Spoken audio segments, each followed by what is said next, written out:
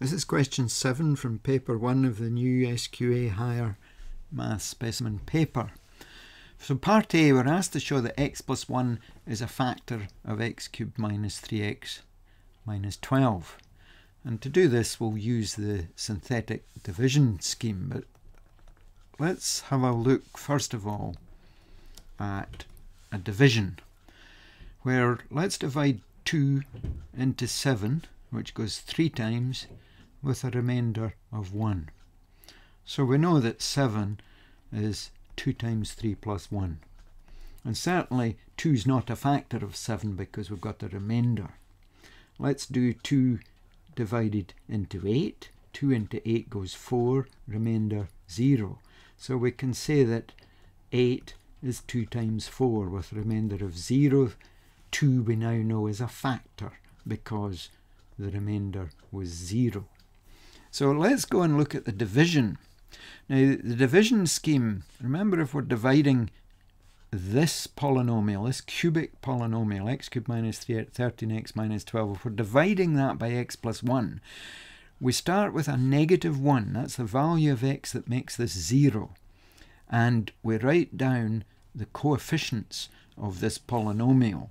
Now there's 1x cubed, there's no x squareds, there's minus 13x's, and there's a constant term of minus 12. So it's the 1, it's the 0, it's the minus 13, and the minus 12 that we write down. These are the coefficients of the powers of x. So 1, 0, negative 13, and negative 12. And the procedure is the 1 comes down, we multiply by this negative 1, we then add. We multiply by this negative 1, we then add. We multiply by this negative 1, we then add. Now, what this means is that this cubic expression that we started with, that's 1x cubed, no x squared, minus 13x, minus 12, and we can now say that it's x plus 1 times x squared minus x minus 12. And I'm reading that second result from these three numbers there, plus a remainder of 0. If you look at this case here, 2 into 8 goes 4, so 8 is 2 times 4, remainder 0.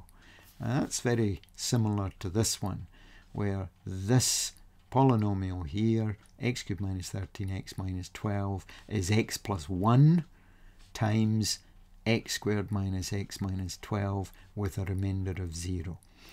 Since the remainder is 0,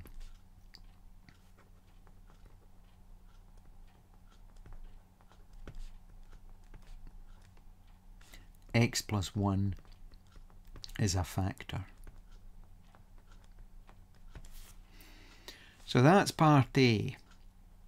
Successfully shown that x plus 1 is a factor of that and given a reason, stated that the remainder is 0. So let's have a look now at part B. It says factorise that cubic expression fully.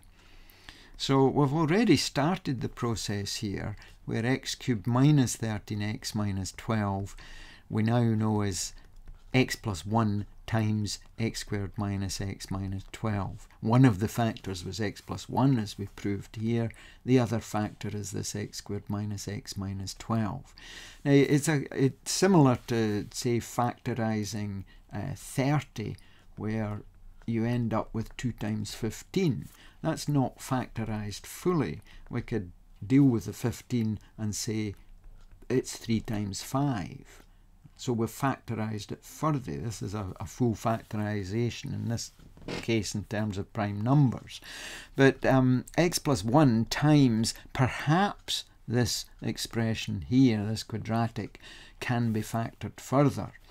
And the firsts would therefore be x and x, and two numbers that multiply to 12 but give us a negative 1x when we do the outside 2, it would probably be minus 4x, and plus 3x for the inside too. That'll give us a minus 1x.